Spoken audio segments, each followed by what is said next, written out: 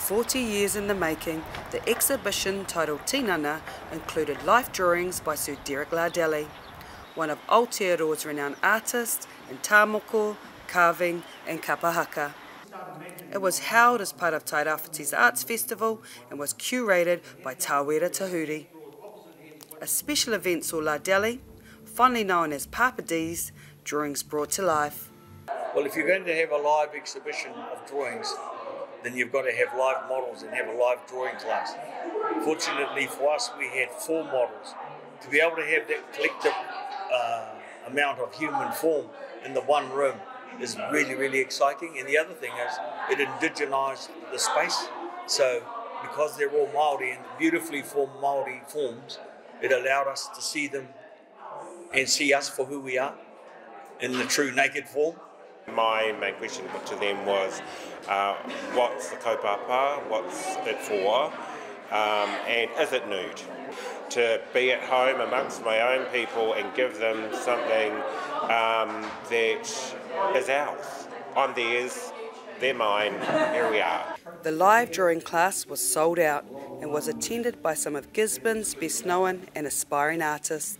Surrounded by other artists, I was kind of like, ooh, a little bit intimidated, but once we actually got into it, it was, it just flowed really nice, and everything that I worried about was just out the door, and we were just all on the same level, and it was great. The Tā Rāwhiti region has a pool of creativity that is fathomless, and there's so many great stories that can be told about our past artists, but also the younger generations that are coming through now and accepting the global picture.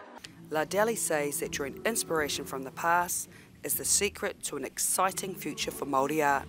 I think Māori art is in a renaissance period where there are so many good Māori artists now, and their ability to pick up on the global picture and the utilisation of technology to grow the art form has been just outstanding over the last 25 years, quarter of a century, and it's all been based on the work of the tipuna. It's unbelievable what he's created over the last years. He's just someone that we all look up to as artists, and we strive to be this, just inspired. When you look at people like Raharui Rukupo and Te Kotia Rikirangi from the Tā Rāwhiti, Pine Taiapa, Pone Taiapa from the Tā Rāwhiti, Abirana Ngata, Cliff Waiting, Tā Rāwhiti, all those types of tipua developed in their lifetimes passageways for us to follow. And today, that's what we're seeing is the beauty of their hard work and the investment back into rangatahi. What we're seeing is an explosion of creative brilliance by the young people as they express themselves. Due to COVID-19, the Tā Rāwhiti's Arts Festival was split into 2 different events. The postponed shows will be held during a summer celebration of the arts from February the 3rd through to the 13th. Renee Lola here, Local Focus.